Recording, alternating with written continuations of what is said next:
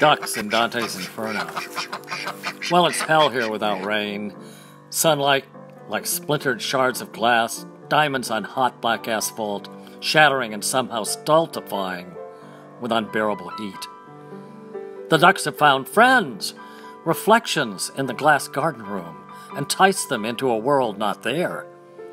So I chase them through the garden, while the statues regard them with stony stares. They know the jig is up and head for their hotel, which they want to be a 5-star, but it's maybe 2.5. Clucking and cacophonously running on paddleboard feet. They are in heaven, not hell. Well, let's hope it rains later.